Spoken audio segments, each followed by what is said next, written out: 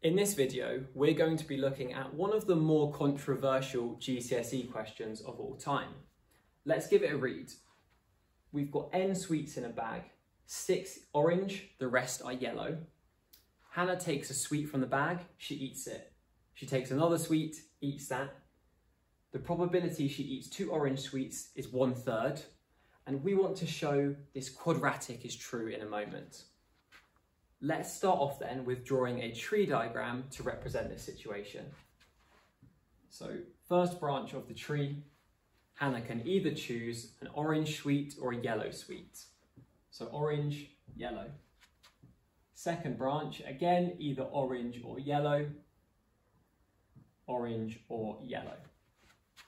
Filling in our numbers then, if there's n sweets in total and 6 are orange, well then the amount of yellow sweets will be n subtract 6, because in total these two need to add up to our n. Let's fill in the first branch then. So the chance you pick an orange sweet, well there's 6 orange out of n total. The chance that you pick a yellow sweet is n minus 6 out of n total. That part's okay. Second pick though, you have to remember that Hannah has eaten the first sweet. So our total number of sweets is no longer n, it's now out of n minus 1. And we can put that for every possible outcome here, because in any case, Hannah is eating the first sweet. Thinking about our other numbers then, if she picked an orange sweet and ate it, well, of those 6 orange sweet, only 5 are left now. However, if she ate the orange sweet, she hasn't affected the number of yellow sweets in this case. So here we still have an n minus 6. On the second branch of our tree, she ate a yellow sweet first, so she hasn't affected the number of orange. That means here we would still have 6. But for the yellows, well, we had n minus 6, she ate one of them, we went down on a yellow, so now it's n minus 7 here. So we filled in the rest of our tree. At this point, we're good to use this statement here. The probability that Hannah eats 2 orange sweets is 1/3. So let's think about that probability. Where is it coming from? Well, 2 orange sweets, that's orange here, and then orange again. And looking at those two probabilities, we've got 6 divided by n, and then 5 divided by n minus 1. And we should be really clear what we've stated here. This is the probability of, I'm going to put OO, orange, orange, 6 over n multiplied by 5 over n minus 1 as we go along our tree. Let's try and simplify this a little bit by putting into one fraction. So 30 over n brackets n minus 1. We can do a bit more with this though. They've told us this probability of 2 orange sweets is 1/3. So why don't we equate this to 1/3 and see what happens? We can say 30 over n minus 1 equals 1/3. And if we'd like to get rid of the fractions here, we can multiply everything by 3 first of all.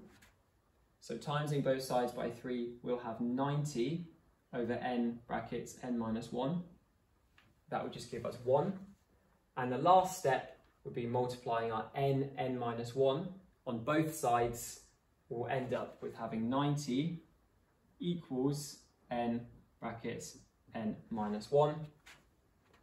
Then we can subtract our 90, expanding the brackets. So I'll just do that here. So n brackets n minus 1 minus 90 equals 0. And expanding those, n squared minus n minus 90 equals 0. The algebra there is not actually so bad. I think the thing that caused a stir with this question was the transition from tree diagram into quadratic. finishing off the question on part B, we want to solve this quadratic to find the value of n. And something interesting is going to happen here. So let's try it. Switch back to red. We want to find here two numbers that multiply to make minus 90, but add to make minus 1. So having a think about those numbers, they need a difference of 1. It's got to be something to do with a 9 and a 10. And which way round do the minuses have to go? It's going to have to be plus 9 and minus 10 to add to give you a minus 1. So then we can fill in our double brackets for this quadratic. We've got n plus 9 brackets n minus 10 equals 0. And if you think about solving quadratics, we need to make each of those brackets individually equal to 0. So if n plus 9 equals 0, that would mean n equals minus 9. We take the opposite sign. And if n minus 10 equals 0, that means n equals 10. Like most quadratics, we've got two answers here for our solution. However, one of them cannot be right in this question. And this is really getting to that higher level kind of thinking at GCSE. Finding the value of n, we need to think about what that actually means. N was the number of sweets in a bag. So quite clearly, once you've remembered that, n equals minus 9 is not possible. You cannot have minus 9 sweets in a bag. So we can actually cross this solution out and only accept our positive solution, positive integer solution, n equals 10.